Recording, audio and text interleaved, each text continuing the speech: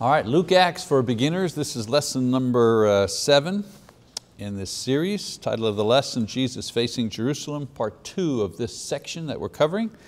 And we're going to do Luke chapter 12, verse 1 to Luke 14:6. So we're looking at the part of Luke's gospel where he describes the events that occurred as Jesus was transitioning his ministry from the northern part of the country near Galilee to the south where the city of Jerusalem is located.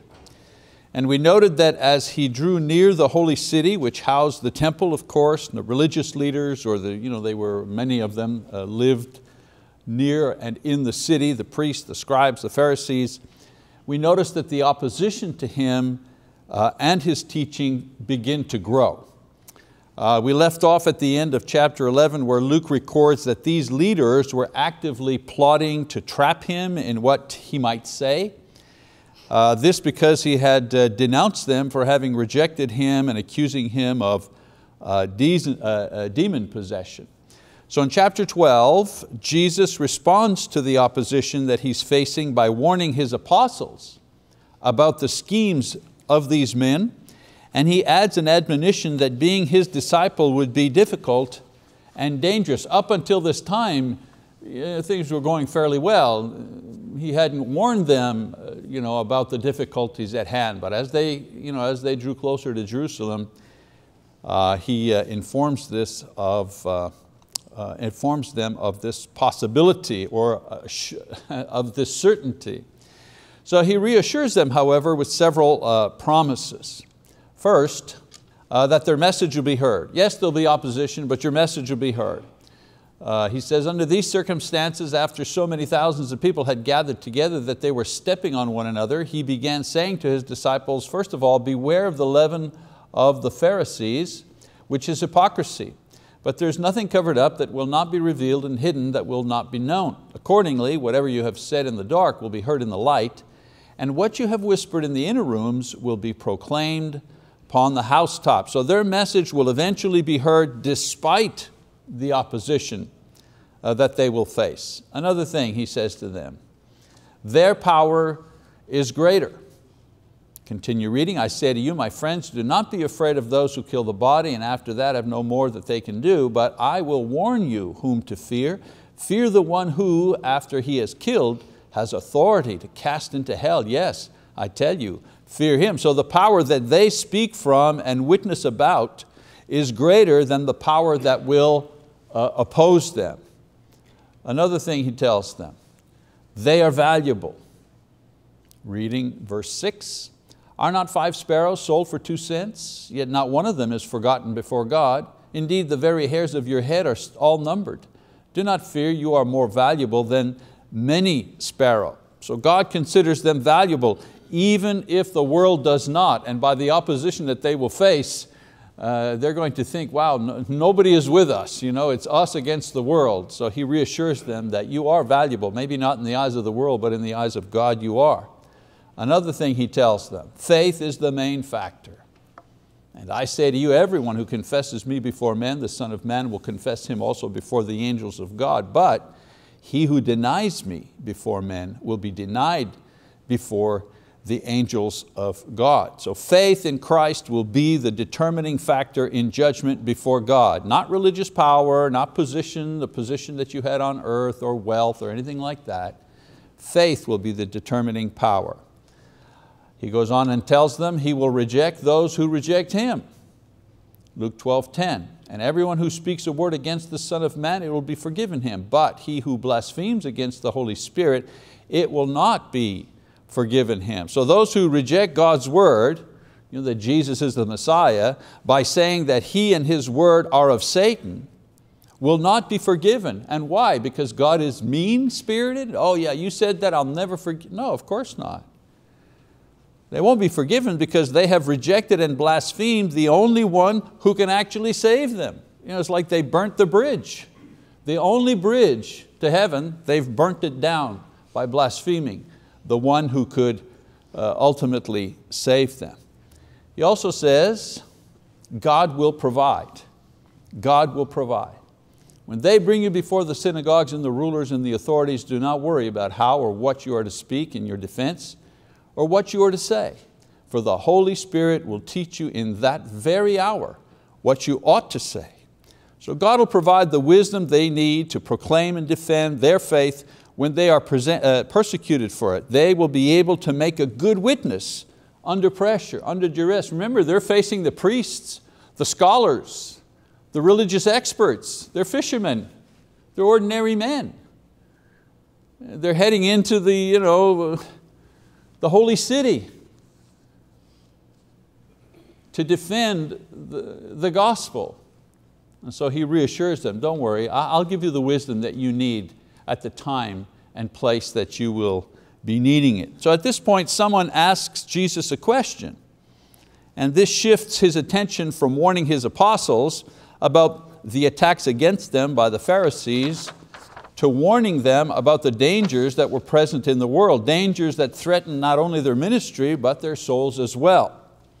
So now we move to the parable of the bigger barns. So let's move on, keep reading, verse 13 to 15. Someone in the crowd, so he's talked to his apostles, he's warned them, encouraged them, supported them, then all of a sudden somebody asks a question. It says, someone in the crowd said to him, "Teacher, tell my brother to divide the family inheritance with me." But he said to him, "Man, who appointed me a judge and arbitrator over you?" Then he said to them, "Beware and be on your guard against every form of greed, for not even when one has an abundance does his life consist of his possessions." So the question implies that there's a dispute over money in this man's family, and this person wants Jesus to mediate. Now the Lord refuses to get involved because He's not one of the judges appointed to handle these legal matters. The Jews in that society, there were judges. They're the ones that handled those things. And He's saying, hey, who made me a judge? I'm not a judge. I'm a rabbi, I'm a teacher. But He does use the incident to teach the crowd about the problem that is probably causing the dispute, and that is greed. A short definition of greed, never having enough. Greed is not about being rich. It's okay to be rich. Greed is you never have enough, never have enough. And so his lesson is embedded in a parable. We go forward, verse 16, and he told them a parable based on the question, based on his answer, based on what he says the root of the problem here is. And he told them a parable saying, the land of a rich man was very productive, and he began reasoning to himself saying, what shall I do since I have no place to store my crops? Then he said, this is what I will do. I will tear down my barns and build larger ones, and there I will store all of my grain and my goods. And I will say to my soul, soul, you have many goods laid up for many years to come. Take your ease, eat, drink, and be merry. But God said to him, you fool, this very night your soul is required of you, and now who will own what you have prepared? So is the man who stores up treasure for himself and is not rich toward God. So the story is a fairly simple one to understand. Rich man is blessed with an abundant harvest, which makes him even richer. This increase in wealth presents a problem, how to maintain this wealth. The man solves the problem by increasing his storage capacity, bigger barns. And while he is contemplating how he will enjoy his increased wealth, he dies, and his wealth goes to others. So where's the greed here, someone will say? Where's the connection? Well, the rich man is not condemned because he was wealthy or because his fields produced a bountiful harvest. These were blessings. No, the sin comes when deciding about his increase, the things he did and the things he didn't do. So look at the things he did not do. He did not give thanks to God. Anywhere in the parable, no thanksgiving, no gratitude shown. He did not ask God for direction in the use of his increase. How shall I use this, Lord? He did not consider giving a portion to God as thanksgiving. He did not consider sharing with others in need. Let's look at the things he did do. Well, he kept it all for himself, didn't he? And he only made an effort to store it so he could benefit from it later on. He only considered how this new wealth would bless himself. and he assumed that he would live long enough to carry out his plans. So the greed here is seen in a person already rich, welcoming an increase in wealth only as an opportunity to maintain his lifestyle here in the world. There's the greed. The real danger of greed is that it moves us to act in ways that only consider the physical, more stuff. And usually more stuff equals safety. If I got more stuff, I'm more safe.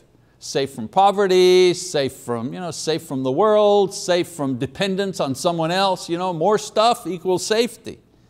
And for some, more stuff equals happiness, more stuff equals success, with little or no regard for the spiritual aspect of life. So in verse 21, Jesus makes a comparison. The one that only stores physical wealth, that individual, he says, is not prepared for death and judgment. And then the one rich toward God, meaning the one rich and becoming wealthier in the things of God. What are the things of God? Forgiveness, righteousness, fruit of the Spirit, ministry, generosity. Those are the things of God. These people, he says, are more than ready for death and judgment. And what isn't said here is, if you're rich towards God, that really does equal safety. That really does equal happiness. That really does equal contentment. So this parable naturally leads to a more in-depth discussion of the life led by someone who is rich toward God. And so in verses 22 to 34, which I'm not going to read, Jesus repeats the Beatitudes.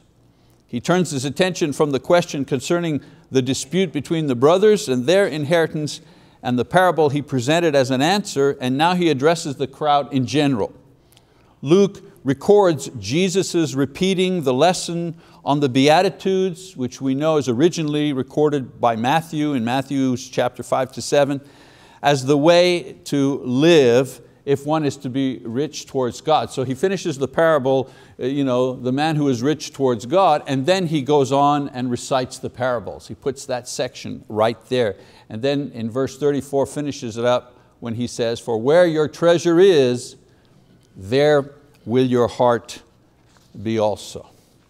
So once he's completed his parable and teaching, Jesus follows up these remarks with a warning for all disciples and would-be disciples that they should always be in a state of readiness. So we keep reading verse 35. He says, "Be dressed in readiness." I love that. Isn't that beautiful? Be dressed in readiness. 4 words. Says it all, doesn't it? Be dressed in readiness and keep your lamps lit. Pay attention. Be like men who are waiting for their master when he returns from the wedding feast, so that they may immediately open the door to him when he comes and he knocks. Blessed are those slaves whom the master will find on the alert when he comes. Truly, I say to you that he will gird himself to serve and have them recline at the table, and will come up and wait on them, whether he comes in the second watch or even in the third, and finds them so. Blessed are those slaves. So the next passages describe the reason for and the nature of this readiness. So here it follows, right? The question, the parable, the lesson, the teaching, and now be ready, he says. In the parable, the rich man died suddenly. He wasn't ready. So now he's talking about being ready. What is that supposed to be like? And ready for what and when?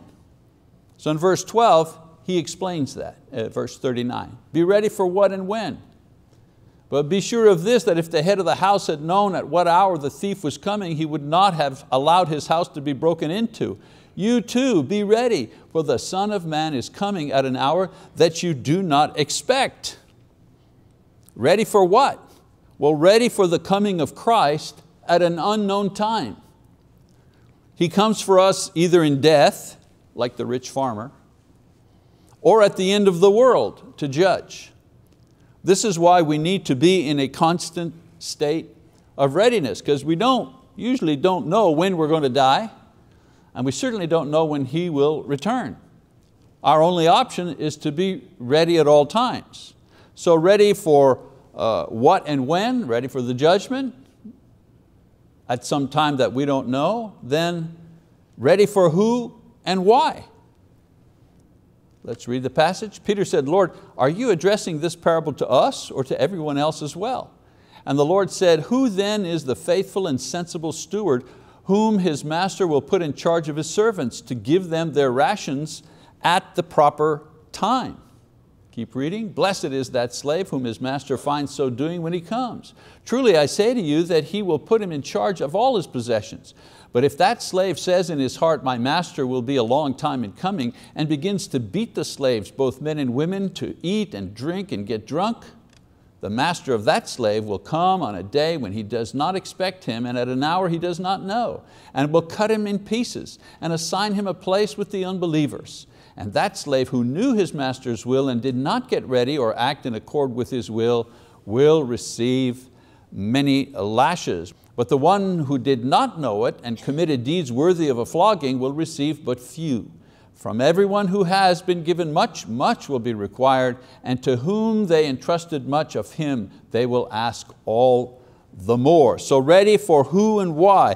Everyone should be ready, but especially those who know that they can come at any time. He can come at any time. In the world they're oblivious, but we in the kingdom, we've been warned. He's told us directly, be ready. You don't know when I'm coming, but be ready because I will. As I say, non-believers go about their business unaware, but disciples know that He will return at any time for the purpose of judgment. No excuses for us. Readiness is important because the judgment brings both reward and punishment. I believe Jesus is referring to disciples here, and particularly teachers and elders, preachers, deacons, those people. They are the slaves who have received instruction and left to be stewards of God's word and the church. They have been given much. What have they been given? Well, they've been given gifts, spiritual gifts. They've been given a calling into ministry of one kind or another. They've been given opportunity for spiritual growth and blessings, not given to others. And because of this, much will be required of them. Now this idea is also supported by James in James chapter 3 verse 1. James says, let not many of you become teachers, my brethren, knowing that as such we will incur a stricter judgment. Now as to the greater and lesser punishment and rewards, Jesus states that these will be degrees of difference. There'll be degrees of difference. And Paul talks about this also in 1 Corinthians. I want to go over there for a moment. Verse 13 to 15, he says, each man's work will become evident. For the day, meaning the judgment, the day will show it, because it is to be revealed with fire. And the fire itself will test the quality of each man's work. If any man's work which he has built on it remains, he will receive a reward. If any man's work is burned up, he will suffer loss, but he himself will be saved, yet so as through fire. So we do not, however, have any descriptions of what these differences are or will be, simply that there are differences. Well, let's go back to Luke chapter 12, 49. He says, I have come to cast fire upon the earth, and how I wish it were already kindled. But I have a baptism to undergo, and how distressed I am until it is accomplished. Continue, do you suppose that I came to grant peace on earth? I tell you no, but rather division. For from now on 5 members in one household will be divided, 3 against 2 and 2 against 3. They'll be divided father against son and son against father, mother against daughter and daughter against mother, mother-in-law against daughter-in-law and daughter-in-law against mother-in-law. So here he reveals that the battle will become extremely personal and as a result very painful. Your ministry and your faith and your readiness challenged by those of your own household, among those you love the most here on earth. And so in verses 54 to 59, again, I won't read that here, Jesus confirms His warning by reminding them to simply read the signs that He has cautioned them about as they appear in the future. Opposition, persecution, family division, and act accordingly. So how should I act accordingly? Well, stay ready. Stay ready. And so we have ready for what and when, who and why. So what? The end. When? We don't know. Who? The return of Jesus. Why? The judgment. And so in chapter 13 he adds one more. Ready? How?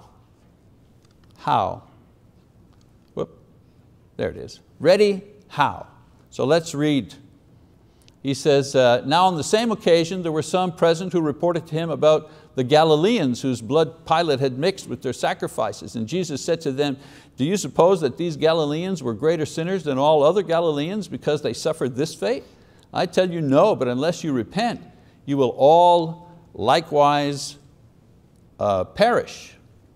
Or do you suppose that those 18 on whom the tower in Siloam fell and killed them were worse culprits than all of the men who live in Jerusalem? I tell you no, but unless you repent, you will all likewise perish. So, ready how?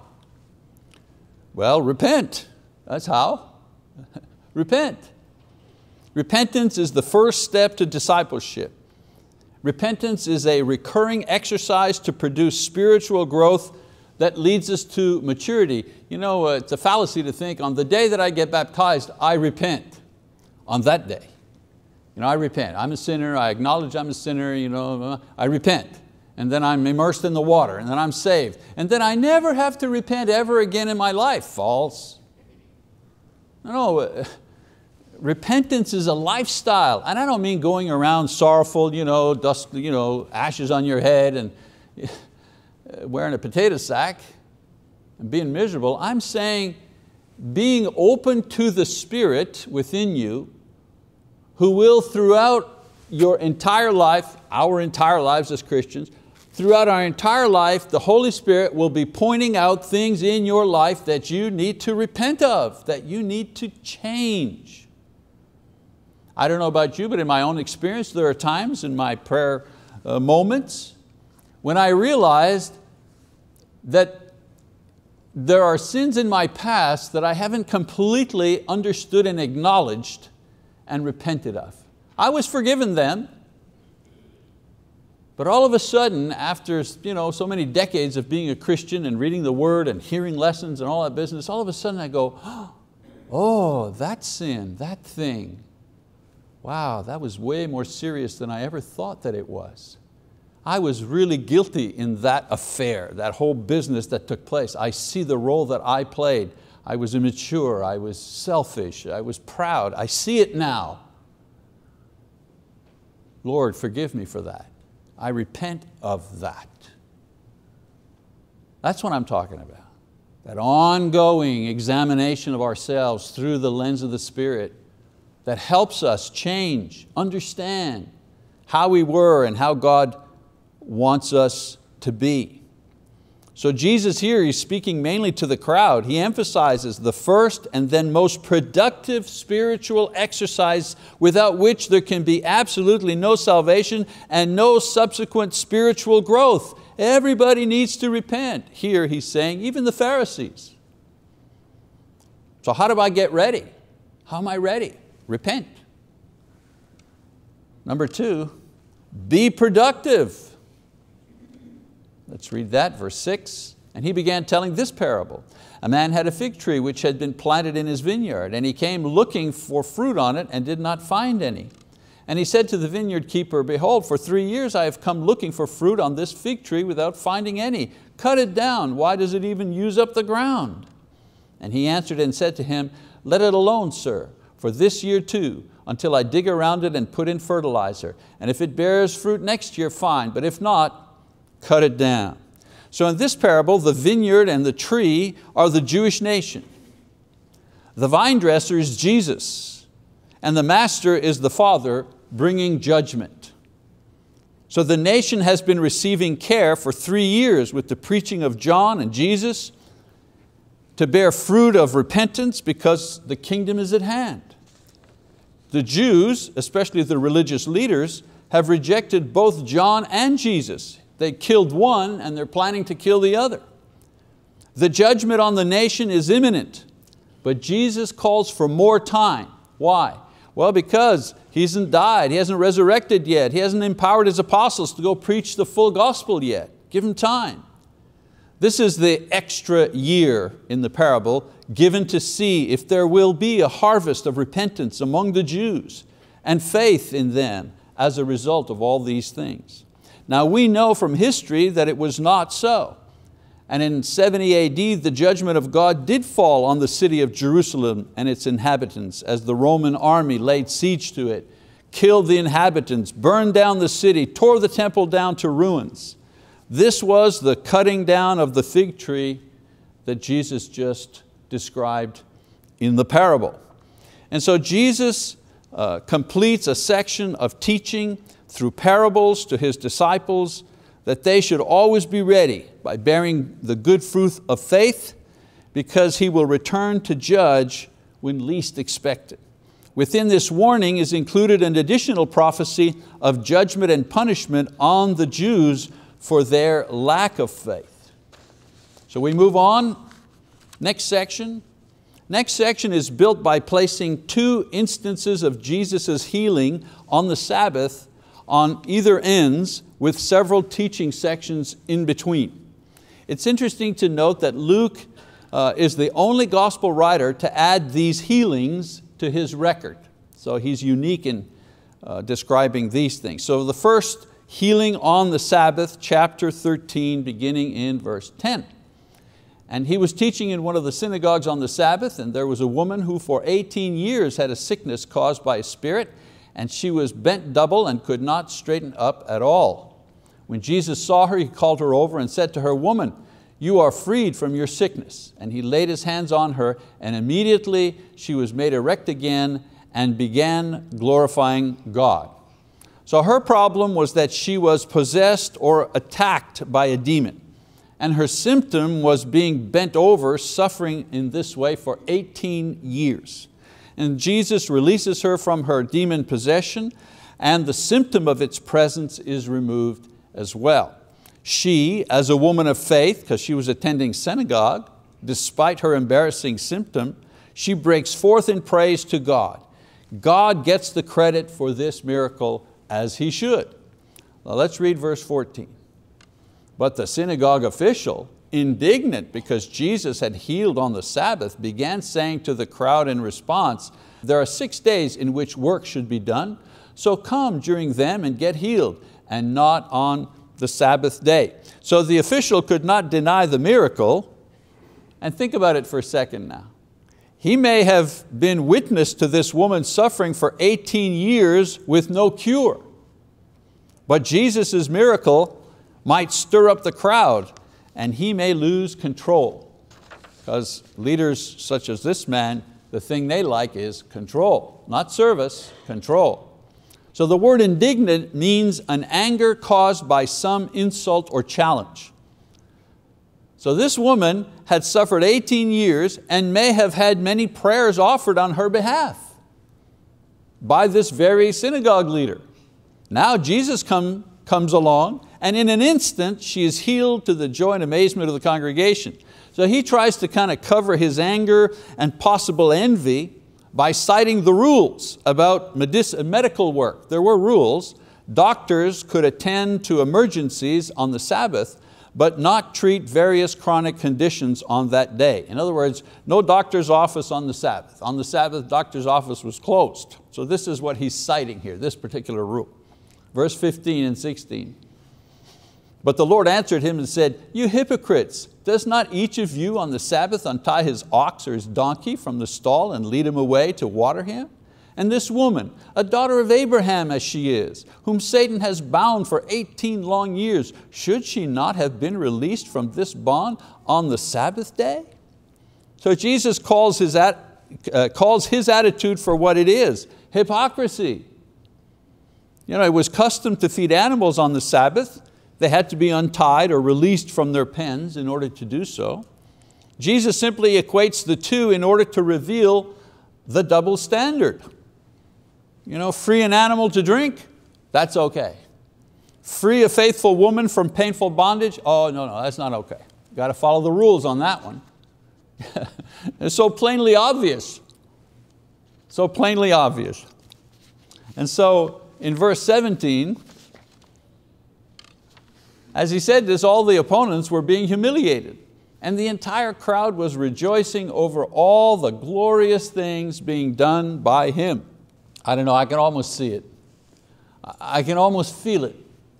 The ordinary people who saw through many of the foolish and hypocritical rules and regulations of the Pharisees, but they were afraid to challenge them, they rejoice because someone is finally taking them on, not just with words, but with power. I can just see the people. You go, Jesus. Oh yes, take it to him. Take it to him. So Luke mentions the humiliation of the religious leaders. This incident will fuel their hatred of him and move them to plot to kill him. So remember I said there was a healing, some teaching, another healing. So here's the teaching.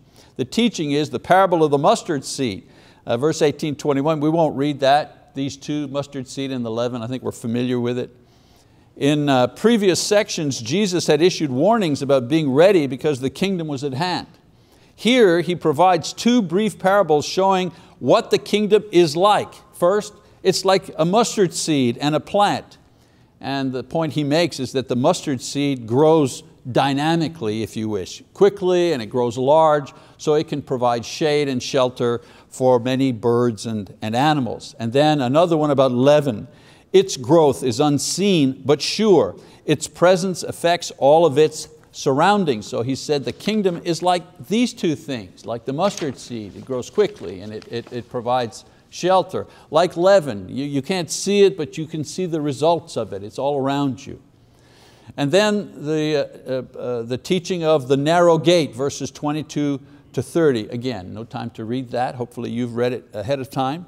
Luke adds another teaching section that is also included in Matthew and Mark's gospel. The call to enter by the narrow door or the narrow gate or the narrow way, which is Jesus himself. This continues to be Jesus' invitation to people. Believe in Him. Instead of saying, believe in me, He will say, enter the narrow door. Why is it narrow? Well, because the leaders and the smart people and the majority, they don't believe in Him. That's what makes Him the narrow way. The gate, the way.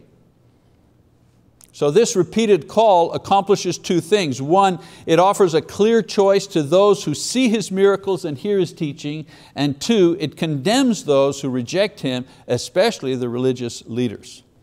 And then there is His lament over Jerusalem, verse 31 to 35. As He approaches the city, tensions are mounting, and the religious leaders try to turn Him away by warning Him that Herod means to capture and kill Him. They're saying, oh, you don't want to come to town, you better get out of here. Herod's after you. And Jesus merely sends a message to the wicked king telling him that God's plan for Jesus to minister must be fulfilled and that He is not worried about being killed here in the outskirts of Jerusalem. He's in the area of Perea at the time. Because Jerusalem is where the prophets go to die. That's not a joke, but that's a little bit of dark humor. It's impossible for me to die outside of Jerusalem because that's where they kill all the prophets in the past. Boy, what a hit that is. This was an observation about the number of past prophets who were put to death by the very same type of religious leaders. So I'll just read 34 and 5. Verse 34 and 5. He says, oh, and here's the lament, oh Jerusalem, Jerusalem, the city that kills the prophets and stones those sent to her. How often I wanted to gather your children together just as a hen gathers her brood under her wings, and you would not have it. Behold, your house is left to you desolate, and I say to you, you will not see me until the time comes when you say, blessed is he who comes in the name of the Lord. So he finishes with a sad lament over the suffering that the city and the nation will experience because of their rejection of the Messiah. And of course, history bears this out. Mentioned before, the destruction of the city just a few years into the future. Remember I said, a healing, some teachings, which we've had, another healing. So here's the other healing in Luke 14. We'll read about that.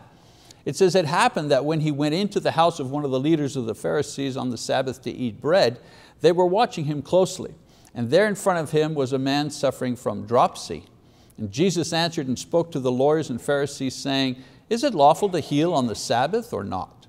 But they kept silent, and he took hold of him and healed him and sent him away. And he said to them, which one of you will have a son or an ox fall into a well and will not immediately pull him out on the Sabbath day? And they could make no reply to this. So the term dropsy only appears here in the New Testament. It was a disease we now refer to as edema, which is a swelling of the legs and the feet or hands due to excessive fluid in the tissues. It's the only time that we see Jesus heal this particular illness. Now the scenario is the same as the first healing on the Sabbath, except this one is done in a private home, not in a synagogue, and no one there challenges him, they're silent. Now the fact that it was a Pharisee's home and they were watching closely along with the presence of a sick man, who by the way, if you notice, offered no thanks and no rejoicing. So you kind of think he was just like a plant. Jesus coming over to the Pharisees' house, it says they were watching to see what he would do. Well, what he would do about what? Well, what he would do about the obviously sick person in the room. Notice that when he heals him, he doesn't talk to him. The sick person doesn't say, oh Lord, please help me, nothing. He sees the sick guy, boom, he heals him. The sick guy is healed and leaves. No word of thanks, no nothing. So this suggests that this was a setup in order to gather eyewitnesses and evidence against him for future use. All right, we're going to stop right there. Heard the bell, a couple of lessons, and we'll wrap it up. So Jesus is becoming more pointed in his denunciations of the religious leaders and more adamant in his demand for faithfulness and fruitfulness from his disciples. So two lessons stand out, for me anyways, in this section. Lesson one, no fruit, no life. No fruit, no life. Being alive and remaining alive in Christ requires that we be fruitful in faith and good works, pure living, ministry. There's no neutral gear in Christianity. We are either moving away from something or we're moving towards something, but we're never able to stand still. We're only fooling ourselves if we think, well, I'm at a good place here, I'm just going to stand still. No, no fruit, no life. Second lesson, only two, the truth hurts. I mean, the Pharisees were standing right in front of Jesus, but their envy and anger stirred up by His teaching and miracles blinded them to the truth that could save them. Here's the person who could actually save them. Here's the person, all their teachings, all their preachings were supposed to prepare the people for this very person. And they were plotting to kill Him because their pride and their hurt feelings about Him pointing out their sins didn't allow them to grasp the truth that was before them. So the truth that the Word reveals about our lives is often painful and embarrassing, but if we can get around that to let the truth lead and heal and inform us, we will grow stronger and more pleasing to God. Spiritual growth can be uncomfortable, but it is always worth it. It's always worth the price. Okay, reading assignment next time, Luke chapter 14, verse 7 to Luke 17, verse 10. Encourage you to read that. It will make this lesson much more profitable for you because you'll be familiar with the material. Great, thank you very much for your attention. We're done, thank you.